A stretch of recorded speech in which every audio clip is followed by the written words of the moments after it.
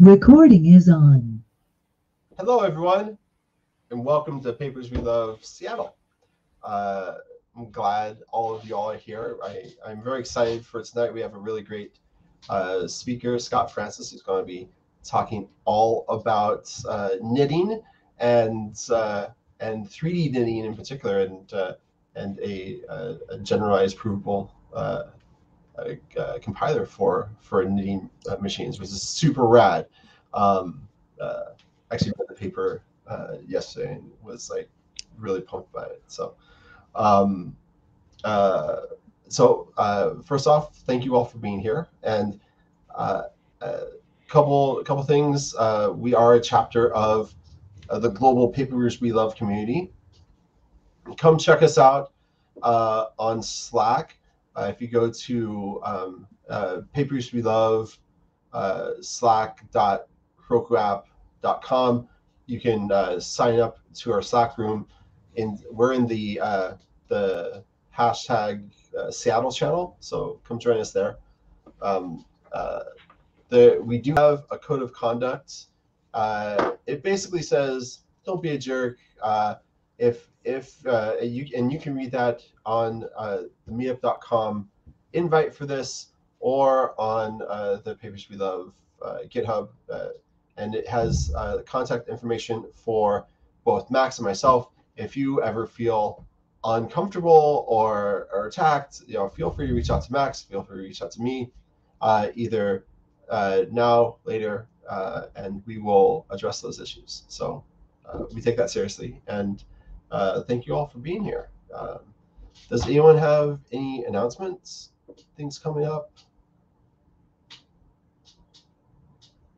I know the Strange Loop CFP, I think, is still open. I'm pretty sure. Strange Loop, if you don't know, is a great conference in St. Louis. They are live in person this year, which is very exciting, in St. Louis in September. So, if you like Papers We Love, you'll like Strange Loop. This is basically an entire conference that is Papers We Love. So definitely check that out. I think it's thestrangeloop.com, pretty sure. Any other people have announcements, local or global? Did I miss anything?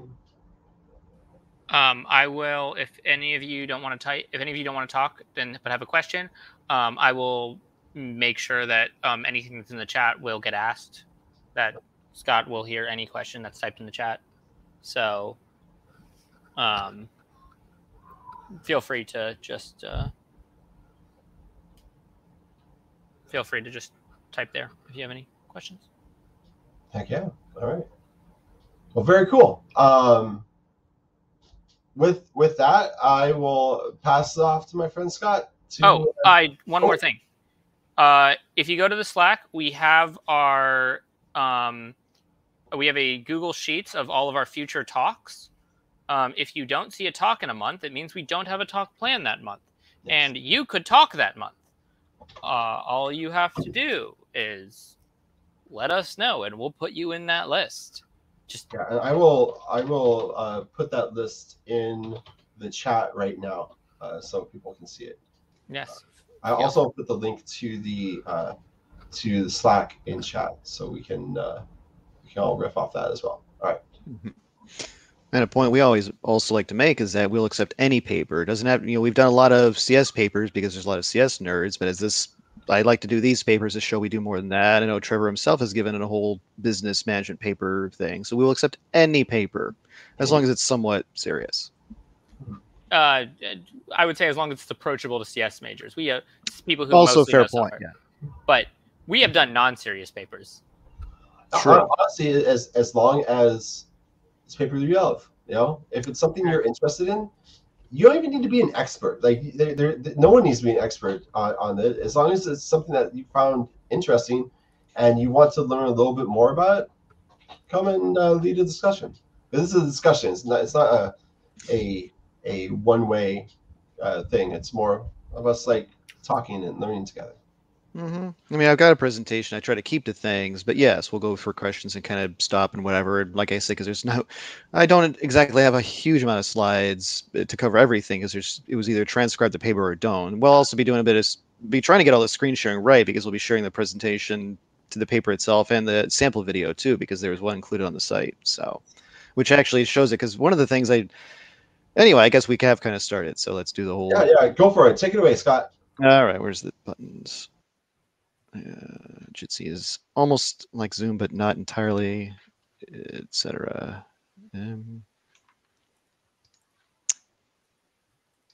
All right, can everyone see that? Oh wait, oh good, okay, Jitsi does do that. Oh, it doesn't even show my pointer. Anyway, yes, as the thing has said, this is the 3D compiler for machine knitting. Did this expand everyone, or I guess it's just the tile and I'm talking now?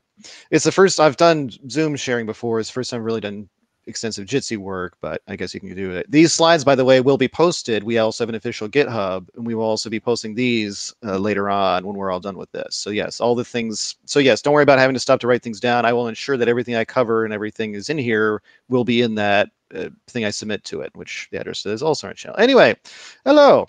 This is a 3D compiler for machine knitting by Disney Research. It may kind of, I know some people will know, but Disney, surprisingly enough, for all their faults, actually has extensive researching in various areas that are not computer science and things. And they are also quite happy to publish stuff. Usually if they've made, either they've already made their money on it or they're about to do it with something that's patentable. So their papers are free to read. There'll be links to this. There's a link to this one. LA has a bunch of ones. They do everything, including knitting, costume design. There's robotics. Apparently there's a live action Spider-Man robot that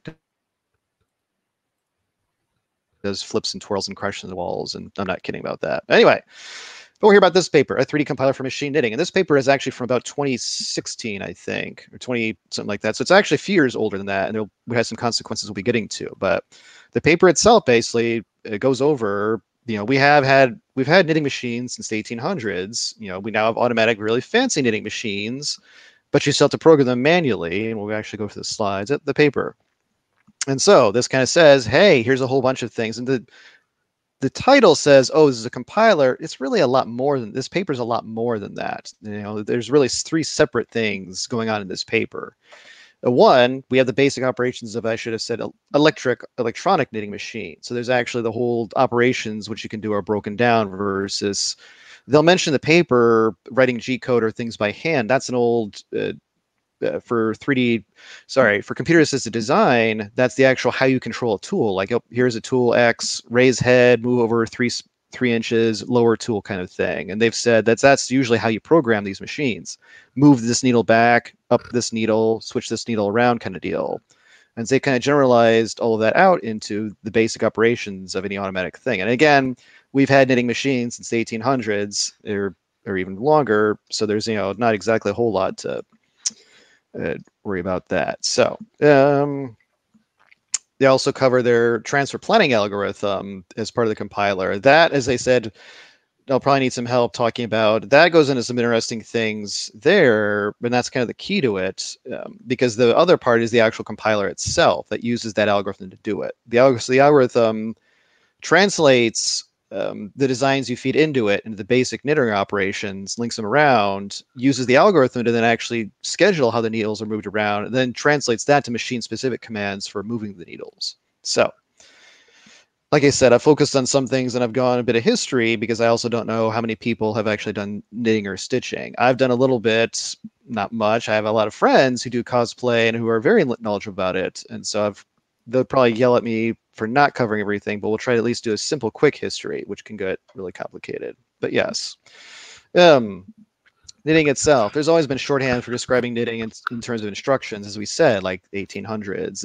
You can Google up the stocking frame or the 1800s England Industrial Revolution. I could have easily done this whole talk on that kind of history, but we probably don't have time for that. So, but the thing to keep in mind, though, is that on one respect, this is nothing new for actually how to create and how to instruct machines to stitch these things automatically. And before anyone pops up, obviously we could say, oh, this is it. Computers came about it because of jackward cards. Do remember that jackward cards in the jackward machine was actually used for looms and weaving, which is not the same thing as knitting or knitting machines. And any knitter will probably smack your knuckles for suggesting they're similar, but they're good concepts. Continuing, let's see. Oh, yeah. So one of the things I actually found helpful, which links will be posted to it, is a site called Stitch Maps. And so one of the things is that there's always been, how do you do stitching, and kind of lists and guides and things, but there's even things like you have your needles in your hand. You'll actually have what looks like a little stop counter that actually says when you're going up rows, because everything you loop over yarn and loop it over things to make knots, or sorry, to make knots, pearls, stitches, and lines. And I'm also more lingo I've forgotten. So, but normally you get that. This is, for example, a feather and fan pattern. So normally the map for that would look like this. And this is a traditional thing called a grid chart. And if you're complaining about it, yeah, please feel free to harangue me later on. Each one of these, as you can see, is like each cell in there represents as you're going, because you are basically going left to right to assemble each one of these things. And so each one of those cells has an operation in there. And they have their own little shorthand, as you can see, like the little dash, like a Y, upside down Y, or the O, and these all represent very specific stitches and techniques as they're going through. Normally, the stitch maps, as they put it, is actually nice because what they do is that normally yarn isn't going to look like that. Normally, if it's in your hand or doing whatever, it's going to be all over the place and curls and loops. So they actually had a neat technique where you can actually, they can split it out and do some transforms to show it just like this, which is apparently a lot more easier for knitters to read and work with. It also provides for kind of some more easier to insert techniques. So this K-tog joins together these two knit stitches, as they kind of said. Again, terminology I kind of somewhat know, but not really. But you can see kind of like the whole. You can probably see can you see my pointer? There's my pointer. Maybe you can't. You can kind of see their whole, like this. Yeah, Y is going to join these two kind of stitches up and going through that kind of way. And so then we can also say they actually show like you can also use this kind of technique to insert rows or kinds of things like that. This decrease marks the end of the stitch column that began with this increase. So that's a quick way to expand out the column, I guess. So, and of course, there's also a stitch marker placed here. We'll get stuck in a decrease, but one placed here won't. I think the whole point of this section is there's a lot of history, there's a lot of terminology, and there's a lot of, as CS majors and things, we think, oh, we've done a lot of things, everything can be disrupted. No, this has been going again since the 1800s. There's lots of techniques, there's lots of knowledge and lots of things. So when it comes to it, things get complicated in a hurry, which is, again, everyone that knows this, and that's what the paper is talking about. So as we go on, though, one of the things they immediately start dropping lots of references to it. And one of the things they actually start out by saying, like, oh, well, they had to specialize a compiler for VBED machines since they didn't have access to an XBED. Well, what is that? And this is where we actually get into the machine knitting kind of stuff. The knitting basics here. Oh, yeah, so VBED, basically, so there are two beds, as they put it, located across from each other, the front bed and the back bed. And these are beds of needles, by the way. So basically there's two needles. Yeah, and this feature allows, this is the core of machine knitting where you can hold not only sheets, but also tubes. Keep in mind, when you knit, like the basic primitives of knitting are pretty much sheets and tubes, and you have to form everything else out of them. Even a shirt, like we'll usually get sewed together in two flat patterns to the fronts, and then the sleeves will be two separate tubes that'll get sewed onto again. And I apologize again for any professional knitters out there. They mentioned that, oh, the X bed is up to 11. It adds extra elements, which are called holding hooks. And so so basically every needle on the front and back on the V bed gets an extra kind of little holding loop, almost like a little register. If you can think of the needles as a register by themselves, an X bed gives you like another register for each register that the needle already has. Actually, let's see if I can shift to. Let's see if I can do this correctly. And again, with the recording, let's see if I can reshare too. Sharing.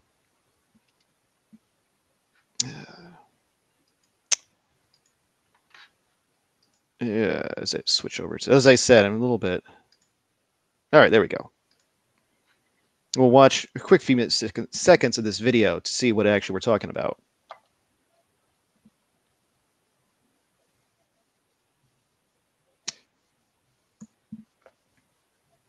You can see there's lots of complexity going on in here, and here we go. And this is a V bed. So that's 2 needles right there. No, sorry, that's, yeah.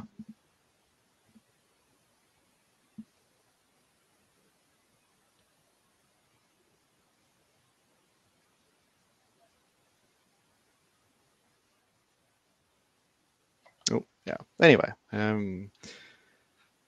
the screen share could be interesting as we flip between all the things, but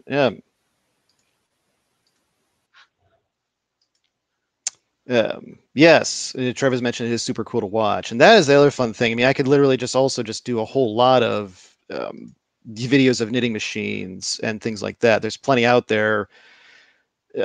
And yes, imagine whole rooms of them kind of humming and going back and forth. It's pretty big, it's pretty amazing, and there's a lot of things. But yeah, they started to talk about operations. So you've seen how the needles work. There's lots of complicated things that are all going and touching each shelf. So what they did is they generalized the operations for needles down to 4 basic operations. So we got tuck, where you basically just add a loop that's on your needle, using the other needle to help you with it, something like that. Knit, pull the loop through all the current needle loops. And one of the things here with knitting that I kind of half remember but had to rediscover is that basically you can hold multiple loops on a single needle. And so the really advanced knitters can have up to, what, 5, 6, or probably a bunch more.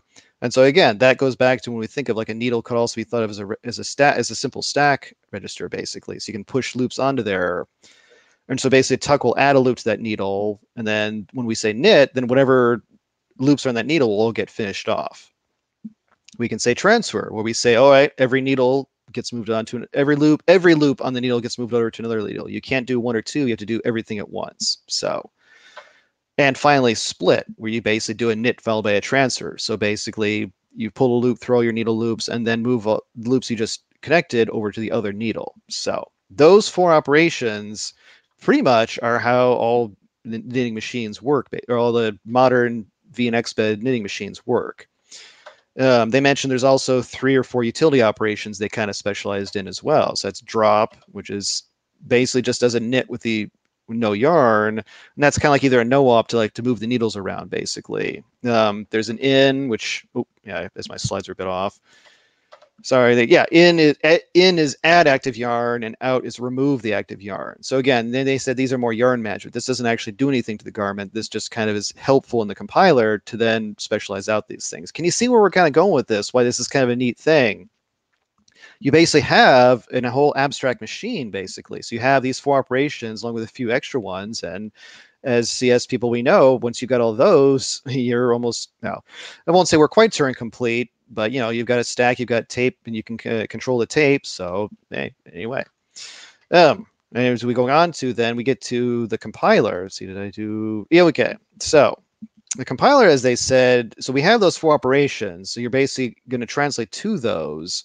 Almost like that, the operations could also be seen as like an intermediate language, like an LLVM, because eventually those operations will then get translated to the actual mechanical instructions to move the needles.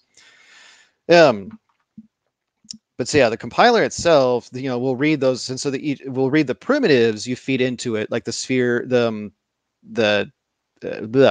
tubes, sheets, and other patterns, as we'll see in a minute. Take those down.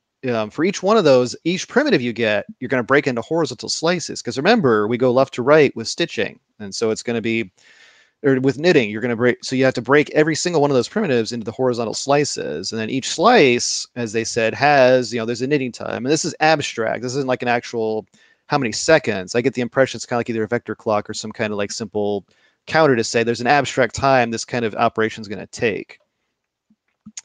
Each slice, when they do it, also says how many loops are going to be on the needle at this point. And most importantly, there's also a parameter for the needle itself.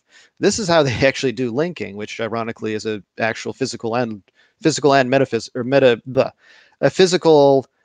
abstract thing in this as well, because not only are you linking the things together with the code, you're also linking together in real life.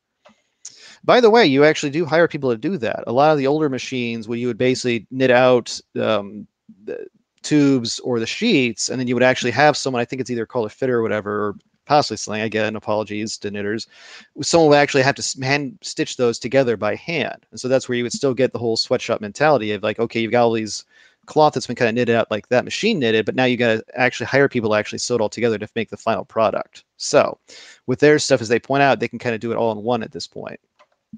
After the compiler step, we actually come to an actual linking step where we link the adjacent slices, and that's where the parameter is useful because it's used in some of the optimization techniques, if I remember right. What was the whole thing there? Yeah.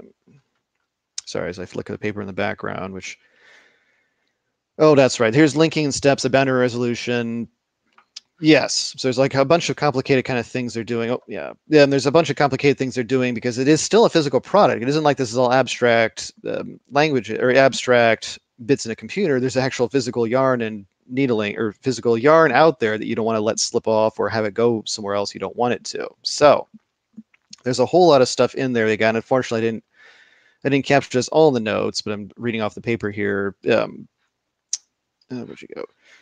Right, so they have boundary resolution going in, and that's again where they do the whole binding and gluing styles, which also correspond to kind of the whole how do you stabilize a loop, basically. When it goes on from that, of course, they also note that it's not covered in their... Oh, never mind, I guess they did kind of cover that. They call it a stash thing. That's really that whole loop management kind of thing with the stash operation in that part. Anyway, so this is all really amazing. Yes, we've got the needles. We can move back and forth. We can make the arm. We can make the whole thing. Yeah, we can make the things. We can also link each. We can link each piece together. But that's where we also come into a really interesting part. Is remember, it's a physical product. So okay, sure, you want to move the yarn around. Yep, you got the needles that'll do that. How far can you move them before the yarn breaks? Because remember, this is still a physical thing there. So if you do start doing things like that, what's going to happen? Well, that's that. That is again what they said for their transfer algorithm. Let's see if I can find the... They probably won't. Yeah, because we're not going to go over that thing here. I guess we'll kind of... So I try to screen share a little bit of this. Again, my apologies. It's a little bit of a weird thingy-bobber. As we flick back over to it. And so here's the thing they do here. So basically, each loop in that kind of thing, you have to kind of move around on those two beds without any of those links breaking. How far can you go without those links breaking? Well, that's what they kind of have on there, is they figured out the way to actually calculate based on your current slice, the current thing and ever, how far can that kind of stuff go? And so that's like the real secret sauce in the paper. As we switch back to... There we go.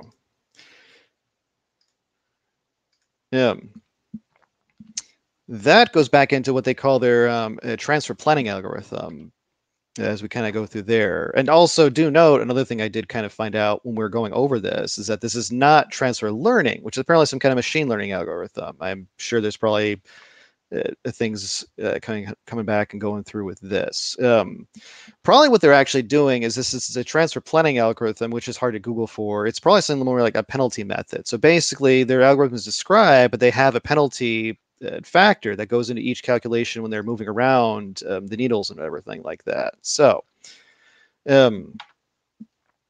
let's see, what was it? Yeah, it is basically a huge amount of actual dynamic programming, which is one of my weaknesses on that. So if you do know more about it, please feel free to speak up.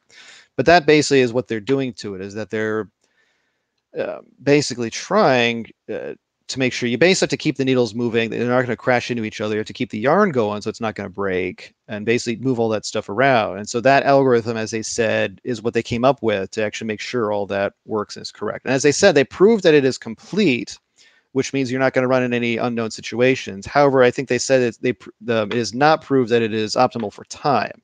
So it's the usual, you can't always guarantee it will finish in time, but that I don't think is as much a problem with this kind of work as it would be in other kind of things. It isn't like there's some hard real-time constraints here, but it isn't exactly like you have like aircraft or automobiles where you really have to have a thing stop in time. And again, if I'm kind of babbling here, yeah, please go on. I think Trev mentions it's something like n cubed time, which makes sense. So it's not horrible. Well, it's quote not horrible compared to doing everything, but it's still not great. But again, there's only kind of so much you can kind of do with this. So, what else are we talking? I know, and I'm going to try not to go super fast on here because there's a bunch of more things. Oh yes, the collapse expand. So you saw when the two beds going back and forth, and there's nothing to really see there because I might use my hand. So you saw the two beds actually kind of going back and forth and whatever like that. They actually have what they call the collapse expand part, where they're actually showing, you can also break it down in terms of that kind of thing, where you're trying not to break the yarn when you kind of move around there. I think, what do they say in the whole? Yes, they're doing, the algorithm says they'll shift it by an offset if it decreases the penalty function while not moving any stitches outside the free needle range. So a lot of it's the whole kind of keeping track of where all these kinds of things are. You have the needles moving the hooks around, you have the yarn going there. There's a whole bunch of stuff in there. I'm actually amazed they got the algorithm down at like only that few, like half a page there, basically. So, and so basically, and all this is worked out ahead of time. It isn't like they're doing this on the fly as you're going through the machine or whatever. Basically, you have all these things mapped out through the algorithm, so at the end of it, all you get out are the actual machine instructions to the machines themselves. And yeah, the final transfer planning is assigns roll values to every stitch, and this kind of iteratively makes a greedy choice about it. And again, I'm a little bit bad on that. Actually, yeah, let's just jump over to the paper itself, just for, where is it? Oh, there we go. And here we go. So yes, here's the actual paper as we've all read and that kind of thing. So yes, here's the transfer plan kind of up here where they talk about they're moving kind of stuff. So they basically break it down in each one of these little operations kind of here. And you can see they've actually weighted each of these links to here, which I suspect how they're doing the whole penalty function, as you can kind of see. Hopefully you can kind of see my pointer doing there, but they have each one of these. So basically they have to make sure each one of these doesn't get too high when they move them around. And so you have to take into account that the beds are moving, the yarn's stretching, the needles are moving around. So all this has to get kind of done back into that. And again, for a lot of modern compiler techniques, this isn't bad, considering we have things like Spark or MIPS, where you're kind of shoveling things around with register files and that kind of thing. So in terms of compiling, this is actually not too bad of a problem. So anyway, but from going on with that, as you can see here, they got basically the simple, basically the transfer planning outer loop, basically goes like this, that assign the roll, and then of course, well, the penalty is greater than 0, keep doing all this kind of stuff. Collapse expand, and if, check the penalty, move it into there, and then categorize. No, that's not categorized. I'm sorry. As I said, dynamic programming is definitely one of my weaker spots. I didn't do a whole lot of that. And so there's a lot of this that is from control theory and whatever is actually really fascinating. It's not quite the same as like an actual movement planning algorithm like for a robot, but it does seem really similar. Concatenate, thank you. Yes, that's right. Yeah, so it is the Unix cat, not the actual catalog. And oof. Anyway, so yeah.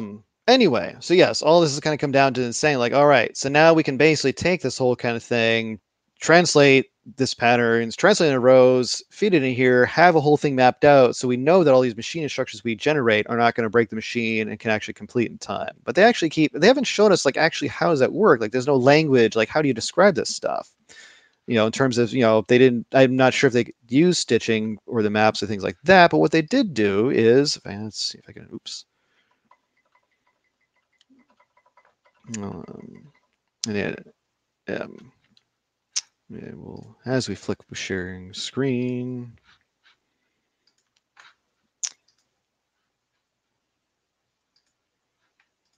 and so here we have, as you kind of saw, we talked about earlier. It'll probably talk about. I gotta let's see. Actually, here we go. You can kind of see this is their actual GUI for actually manipulating. So this is actually the pattern right here, what they're doing, and you can actually see they've got having done 3D modeling, you can kind of see they've got constraints here. It's hard to see what their pointer is going, but they're actually moving these handles around to actually stretch out the primitives and kind of feed around this. So each one of these things is like a little primitive. I believe some of these will make a tube, whatever. It's kind of hard here because they kind of gloss over this and just say, oh yeah, we just worked up a GUI and kind of show some kind of stuff here, but they don't actually talk a lot about the GUI, which they could be doing a lot of stuff in the back here. It's kind of one of those, the paper is mostly to show off the algorithm, the ideas behind it, not the actual tooling around it, which has some ramifications we'll actually get to in a little bit as well. So anyway, oh, I see. So they've got right. So they're doing like the x-axis or Cartesian is needles, and that's time. So of course, as you kind of run up the chart there, it's kind of doing all those stitching and then doing that. So if we know that, since we have that in mind, you can kind of see where it's going to kind of go up there, stretch out that, the needles all collapse back in here, stitch out that, and then continue stitching like that. So, and again, apologies to the actual professional knitters if you're watching this later on. Anyway, but yeah, there's some neat GUI action in here. They're doing some kind of interesting constraint things here. It'd be really nice to see the source code for this or whatever. Unfortunately, that is not covered. Disney, the parts of Disney that are best with source code are usually Pixar or the other graphics teams, since they're actually really good about producing repos and things. This, on the other hand, is mostly just, hey, check this out. Here's the paper idea. But that's about it. So anyway, you can see here they kind of show like yeah, so you can see they have some automated, they can actually figure out like, oh yeah, we have to connect it if we're going to do these two things. So we're going to kind of go through there. So, and that there, I believe, is for one of the hand wars or one of the things. So yeah, you'll kind of see as it goes up through here, does these kind of things. I have no idea what all their symbology means for some of this, but it certainly looks really cool. And I'm sure they know what it means. Oh yes. And you can see that shows how they actually specialize out all the rows, pull it out, and bam, into like the whole actual little sheets you can kind of feed into there. And that, they also don't mention the paper, looks to be kind of how they're doing some of their internal language kind of stuff there too. They just mentioned we're translating the operation. So I believe that's, knit. So basically that's kind of a whole, assembly language ops right there. Like knit takes y1 and f5 as the arguments. Someone just posted a thing in there. Sorry, is it a whole like? Anyway, back to it. So, transfers, you do the operations, kind of things like that. So, and anyway, so yes, all well and good. So yes, we have the paper. We've done these things. It's super cool. So yes, they've basically done that. They proved out, as we said, the algorithm itself is complete and whatever. They mentioned in the paper here. They're using the 15 gauge V-bed knitting machine with 15 needles per inch and 91 centimeter. This goes into actual gauge, warp, and weft of the yarn. And yes, different yarns have different characteristics, which you have to be careful of. And the needles gauge can determine how thick the yarn you can pull through, but also how thin you can get, because a thicker gauge is better at pulling the heavier yarn, but not so good for smaller ones, or it might be been reversed. All I know is that the exact same techniques also work in machining. So in fact, if you have a French press, that little mesh strainer in the bottom there was probably machine knitted by an actual machine designed to weave with wire and not a yarn. Yes, it is amazing. And there's a neat comment on lobsters. We actually, a second accommodative claiming some engineer he knew just for grins wove like a half, something like, small kind of things of wire there, and like a whole kind of jacket, ended up being like, fairly, you could basically throw rocks at it and have it bounce off. So yes, you can, as long as your needles are strong enough and the gauge is taken into account, you can knit a whole lot of things. Anything that turns into any one-dimensional lines can go into a two-dimensional structure, which they also kind of point out in the paper here too. I mean, no, they don't. Sorry, that's the Wikipedia stuff points that out. You're basically taking a 1D line turning into a 2D object. Yes, math, geometry. It's really fun. This is, again, why I really like this paper, kind of flicking over it and even looking into it. There's like a whole lot of, we can just say, well, we've got a compiler to knit things. It's like, well, that involves like so much into there. You've got the whole, your knitting itself takes 1D things, turns them into 2D stuff. And they said we can also then do the linking, and we can then generate the instructions to kind of run all this kind of stuff. They're basically flexing with the transfer planning stuff, but the whole idea of just even breaking down stuff in instructions or whatever is a fairly kind of neat thing. We'll actually get to, let's see, I'm trying to see what else we are in the paper. I've been kind of skipping around a little bit because, again, some parts are more meant for discussion. Part of the other things I got too, also a little bit into, was also the mechanics behind it, having done. It's always one of those whole, okay, this is kind of cool, but how can I actually do this at home kind of questions. It's like, well, how do I? And that kind of led me down a rabbit hole for a while, which took up more time than the actual reading the paper of actually figuring out like how and what and why. And it's like, there's a lot of things in here, which is kind of what the rest of these slides kind of cover a bit. As we jump back to, I know, and let's see, where are we going? Colors machine. There we go. Anyway, now we're back to the thingy here. Oh yes, Trev mentioned OpenKnit in the instructions there, and we'll kind of covered that. One of the other is there's a lot of I guess we're kind of coming to that. Oh yeah, video highlights. We've kind of gone over a bit of that. Anyway, okay, yeah. So I guess we are kind of now to the whole part of the talk. So the paper, as usual, kind of glosses over some of the really practical bits in there, where they just say, "Well, we have a general industrial thing. You know, it'll work on all knitting machines." Like, well, there's a thing there because I've said knitting machines have been around for a while, and there's plenty of ways to knit, whatever. But how complicated are these machines to do it, and how can you actually do them at home? Well, the Open Knit, for example, is a neat little thing you can build out of parts in an Arduino. A lot of them are basically Arduino shields. The problem is that they don't have any kind of real actual instructions as far as I can tell. They basically just have some Arduino functions for doing simple G codes, kind of stuff like, lift the tool or lift the yarn thing. There's no actual instructions that look anything similar to what we just talked about. So there are even other kind of things like the Open Kinetic or Cinetic. I'll put the link in the notes, which is like a tubular knitting machine, which although those exist, we talk here about flatbed machines, which look exactly like an old dot matrix printer, but there are also tubular knitting machines, which are more specialized for socks and things, but they both can work in the same kind of idea. But again, is there a common machine language or kind of instructions with them, especially with the open source stuff? It turns out there really isn't. So yeah, so part of this was looking up was also, is there cheap ways to do it? And it says like, it basically comes down to Brother, and yes, this is the printer manufacturer, machines from the 1980s. That is going to be your cheapest way you can kind of do this stuff at home, basically, is to find, if you find, as I flick through all my things here, oh yes, this is, here's my, notes kind of vanished there. This is actually, I think the link is in here. This is from a neat, did we go over? Oh, here it is. Knittable seashells. This, ironically enough, is from a Papers We Love conference in 2017 that I attended, and I actually got to show, who is here in Seattle, by the way. She actually knits scarves that have actual seashell pebbles and things on there. And towards the end of it, she actually did talk about how she got started doing it. She was more interested in the algorithms of doing the seashells. How does the thing work? It turns out she basically, bought like a Brother KH930 machine from 1981, which there are videos of online. And she recommends a KH910 and an Arduino shield from Evil Mad Scientist. But basically, this is going to cost you about several $100s.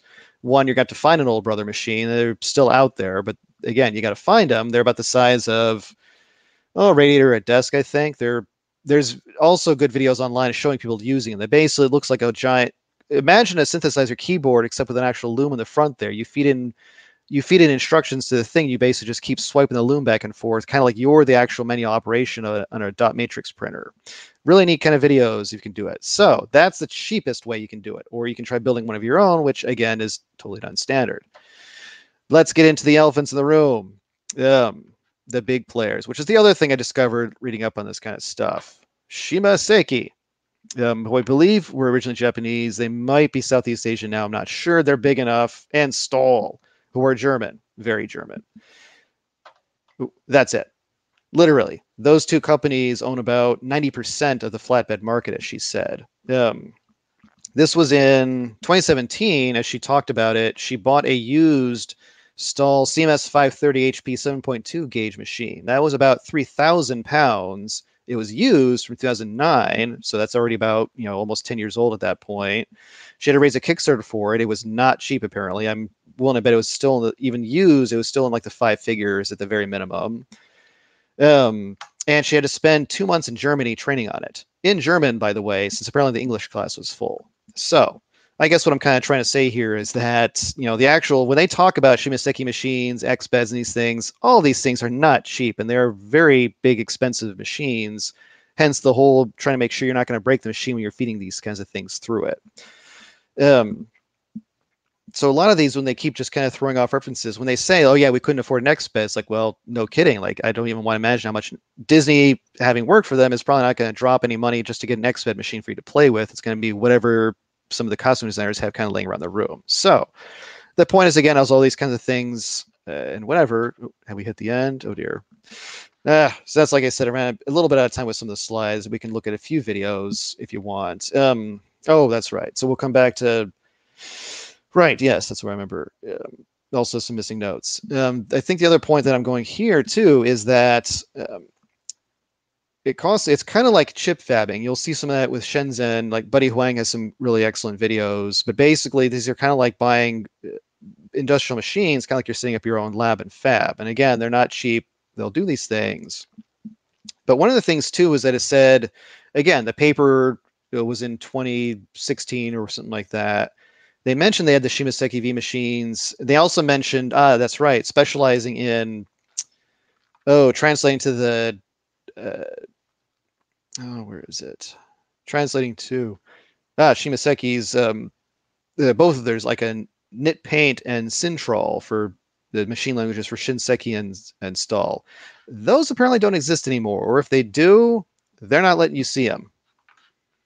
I actually tried pretty hard to actually figure out if you could do these things, the knit paints or whatever, and no, all I could find is like literally just antivirus things about .dat files from that. So there is really no way to kind of even see how this kind of would work at this point. So I think the thing we're going through here. Oh, did someone find it? I would love to see it if you can, but it's. I attended a Strange Loop presentation on knit paint. Like a few years, it was, I don't know, it must have been 5 years ago now. But yeah, it was the Strange Loop talk was all about how knit paint is a really weird thing. It's a graphical programming language, sort of like there's a couple of esoteric programming languages that use like the graphics are the programming language, and so it basically like different colors and shapes meant different things, and that's how you programmed it to all through graphics. There was no, that was the compiled language, right? So. And I'm pretty sure that's what the instructions they're talking about when they kind of can specialize to that. I think is I'm willing to bet that's kind of how it works. I could easily jump into sharing a bunch of things. It's kind of hard because I was trying to see if I could pull out pieces, and it's hard. Shimaseki, again, a lot of these companies are big enough. They're industrious. Like if you're calling them, you already want one of their things. They're not going to. They're not really interested in talking to randos who just want to learn about things on there. So all their videos they have will occasionally show some of their stuff, but it's really hard to actually even kind of pull out what that kind of stuff looks like. I tried scrubbing through a whole bunch of their videos to actually see if we can see some of this stuff. And no, I'd have to actually try to jump into these things and find them. So yeah, I know you can find the YouTube links, and please absolutely do. If you look for just Shimaseki, the knitting or the knitting machine stuff, you'll find zillions and zillions of videos and things. There's actually, if you even go further down there, you'll actually there's a lot more software for actually dealing with some of this stuff as we're trying to wrap this back up into at least the paper kind of thing. The interesting thing I found was that at the end of the paper, they talk about a lot of things they were planning on doing, which they may or may not have done, was the whole knit fabrication, texturing and kind of knitting assembly language. One of the things interesting is that they mentioned knit paint and kind of the whole, okay, good, yes, there's a video there. One of the things that's fascinating is that when I was searching for this kind of stuff, they mentioned, since this paper is from then, has been cited a whole bunch of stuff. In fact, the Wikipedia entry on Knitting Machine, if you look at it, they literally just ripped the assembly language part of this paper out, just stuffed it in there, and just cut and pasted it there, and just said, "Oh, that's how all knitting machines work," which isn't far off, but it's still kind of one of those. That's. But the point here is what I'm trying to say though is that yes, these are big companies. They've been doing this for probably at least decades. They're not going to be slacking around, just kind of. Resting their laurels. What I'm trying to say right now is if you actually search for Shimaseki whole garment as one word, you will actually get a whole even kind of machines and an actual CAD design thing that will actually let you print out whole garments just like this paper. So I have a distinct suspicion that a lot of this knit paint things have been quietly going away, that they're trying to push, that they've been basically ramping up. They took a lot of these lessons. There's some other really interesting papers on knitting and languages out there. I'm suspecting they took that to heart and are quietly doing their own products and projects on them that, again, you're not going to see from off the street. If anyone can find these things, I would love to see some of these things. But so that is kind of the whole thing there with the paper and with that. So basically, here's the major operations for an abstract knitting machine. Here's an algorithm. Here's a compiler algorithm based on penalty method that can actually specialize and translate this stuff. And here's our simple GUI tool for doing all this kind of thing. So this paper, this one idea, it's like a whole, could we do a better way than just like programming toolheads manually? Yes, we can. It involves all these kinds of fascinating kinds of parts of the paper that they all kind of tie in together and just kind of, oh, and by the way, there's this thing and this thing. I'm like, what? You just kind of, as you're reading through the thing, obviously there's the coolness of the algorithm, but it was the whole just other kinds of things out there that were kind of really appealing to me. And that's kind of why I really like this paper. It's just the whole things there. There's lots of cool specializations, and it is something that Disney likes to say. This could be interesting for kind of future use. Sure, let's finance a bunch of guys to work on this for a bit. I will also note that I think Stahl, I know one of them, if it's Shimaseki or Stahl, now actually has a partnership with Drexel University as well. So I suspect they're also doing training.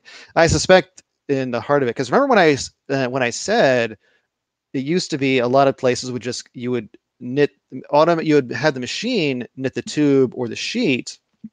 Then you would have some people just hire some people to then just knit together. People are cheap that way, and that's really hard for a machine to do. I suspect that this kind of went in overdrive when the pandemic hit, because now all of a sudden those kind of people got to be working in a small room that's probably unventilated and all their kind of stuff. So I suspect there's been a lot more drive into the fully automated knitting, and so there's been a whole lot of this pressure there. I know there are also some really neat videos talking about, not just fashion designers, but people that specialize in this, raving over certain kinds of fashion software. It turns out with the CG industry, we're going a bit far afield from the paper at this point. It turns out there's cloth simulations and lots of really good ones. It turns out people have already thought about taking those and using them to actually work with clothes, because one of the other problems you have to remember is it's a physical product. What's it going to look like on a human body when it comes out? You can obviously just kind of spit things into there, and you can sketch it, which is the usual designer tool. But there's now tools you can get out there that will actually, you can design it in the 3D, have it drape over a person to actually see how it fits for underwear or for tight fit stuff. That's apparently really useful. Again, most of this stuff will not be cheap. There's some kind of entry level stuff. Some stuff will do like full on, we will simulate it and also buy your yarn and do the whole kinds of things for it. So, but yes, there's a whole lot of interesting kind of things that this paper kind of scratched the surface and said for automated garment knitting and all these things. There's a lot more under the surface. It's kind of hard as someone who's primarily CS to kind of discover with this. So it's really kind of fascinating just to see all this kind of thing and have this all kind of wrapped up into one, it's not even like 10 pages of paper basically covers the whole thing, and it involves a whole lot of ideas. So yeah, as I said, it's a bit shorter since I covered the history and some of the background of it, but yes, that's pretty much why I love this paper. So that's pretty much the end of my formal talk on the paper. So, and at this point, please tell me, what does everyone think about this then? Matt, I think it's rad. It's super cool. Max, your headphones up. I wish I understood anything about knitting. That was it. I knew a little bit of some of the stuff, the knitting and purling. Like I said, there's actually some cosplayers I know. In fact, I'll probably have to talk to her. I should have talked to her last week or the week before, who actually works in aerospace and probably actually does know a lot more about knitting machines. But yeah, there's a lot. Yeah, maybe not industrial knitting machines. It's a little specialized. It's a little specialized, but again, the basic techniques, as I said, are the similar kind of thing. It's the same kind of idea. They just have a whole, like the knitting deal. A human knitter can have like 2, maybe 3 needles going. There's other specialized tools. You can have like at least 15 to 20 to 30 kind of things going at once. So it's a similar idea, just kind of scale. It's the same technique, just scaled up to like a, giant thing. It's the same with the dot matrix. 4, but she's kind of a big deal. Who? My mother-in-law. I did not even know that. So she's a boss, But so yes, yeah. The other thing too is, people want to talk about. My problem, as I said, the dynamic programming, the algorithm, I kind of understand, and I had to search a bit on that. But that's kind of like the weakest part. I can see the algorithm itself, and I assume it works. But dynamic programming, is one of my weaknesses. So it was kind of hard for me to understand that part of the paper a little bit. I do like they proved it was complete, if not necessarily time optimal. So, no, it's true. I put a link to the Strange Loop 2016 paper that Leah Alba did, and she's one of the authors of this paper, and her talk is on this paper. So if anyone wants to dive deeper into this, like she has an hour-long talk just about this entire paper from Strange Loop. It was really good. She came back in 2018 and did a talk on weaving, on a weaving compiler that she created. It's like totally different, but like she's like totally geeks out on stuff. It's rad. Yeah. When I mentioned, yeah, since weaving and knitting are not quite, because the weaving is the whole, you have the giant loom and the shuttle ring back and forth, and that, if I had more time or would want to get more into that, we could have gone over the whole, how that basically inspired modern digital computers by having the whole jacquard cards and that techniques. And we could even had an actual real occasion to actually cover the Luddites themselves. Oh yeah, the actual Luddite. The actual Luddites, not the actual term. So yeah, there's, like I said, there's a lot of really, that was kind of what was slowing me down for some preparing, was like the whole, like there's a lot of really things you could be talking about just to kind of set the stage for, especially to a primarily CS audience. So You did great, man. That was awesome. Yeah. So anyway, and yes, please, from the crowd, for anyone, if you got questions in chat, want to talk up, yes, you can talk. Please come up and talk and do whatever. So trying to think what else I was finding there. Yes, and I remember you and I'm pretty sure I was there with you. We went to see the knitting seashells thing, which was impressive. Oh yeah, at I think that was a Papers We Love con. It was that internal one at Strange Loop, I believe. Yeah, it was like it's like is a PLW conf.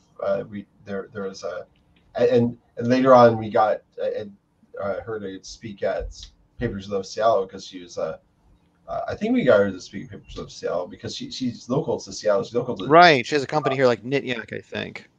Yeah, I saw her at a maker fair a couple of years ago. That makes sense. Yeah, still making Still knitting? but randomly generated arts. Yeah, see if we can actually find them. Yeah, I wonder if she's still doing it.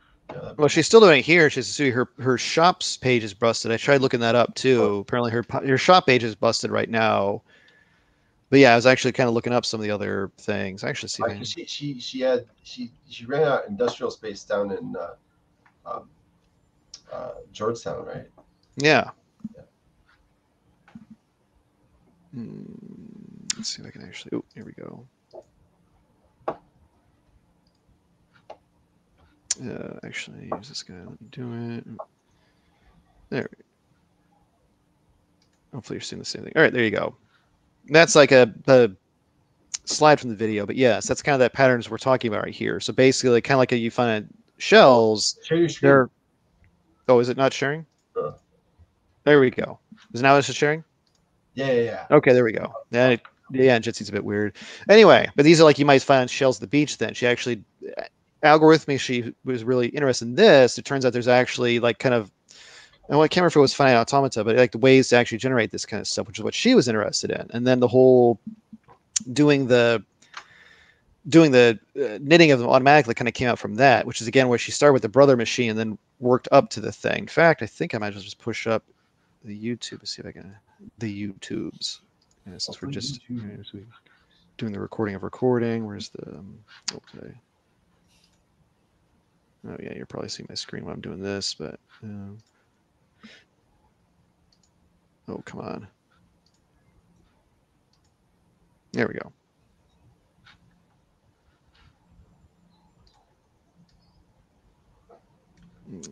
Yeah, so I can find two. So sweep through. Oh yeah, lots of really fun.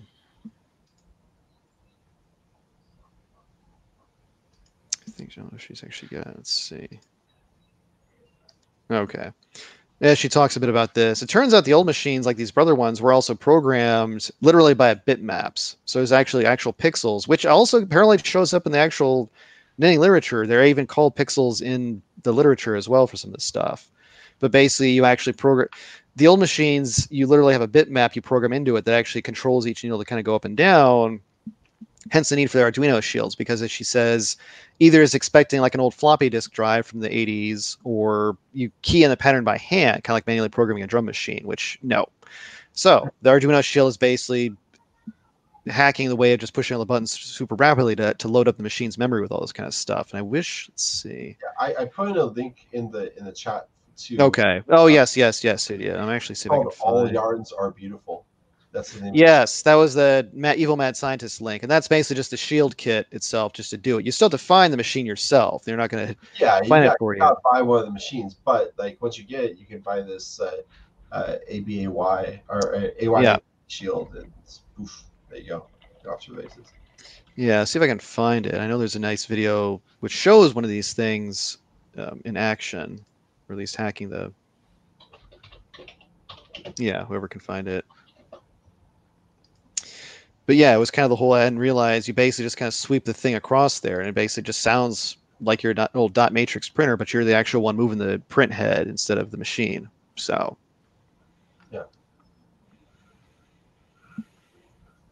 Yeah. Yeah. So let's see. Trying to think. Oh, so. Oh yeah, I can do up. What got you into this? Mostly, when I was working for Disney, it was actually fun just to, once I found out Disney Research as a site existed, it was just kind of fun just to kind of pop up and browse through all the things in there, you know, and I was like one of those, like, wait, a 3D compiler for what now? And I actually remember reading that a while ago and just thinking like, this is actually kind of cool. Again, at the time I was like, I don't understand a whole lot of this, but this is actually kind of neat. Like, why isn't everything doing it now? Why isn't all fashion automated kind of deal? So. Yeah. Because it turns out knitting is a specialized. No. It turns out it turns out because to do the machines that do it is extremely expensive. And again, I suspect if it hadn't been for the pandemic, there wouldn't have been a push for it. I'm actually, let's see, I'll share my screen again. This is what I found that looks extremely suspicious. I found an article from 2019 before the pandemic where Shinsekai is talking about how it's from July 4th, 2019. Mm-hmm. And Shima Sekai is talking about how their knitting technology can revolutionize space outside of just fashion, like clothes, because you can use it for clothes, but like not just for wearing anymore. Huh. One of the things they mention is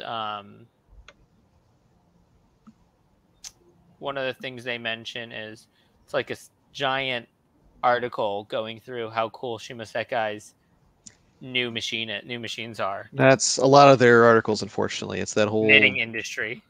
Yeah.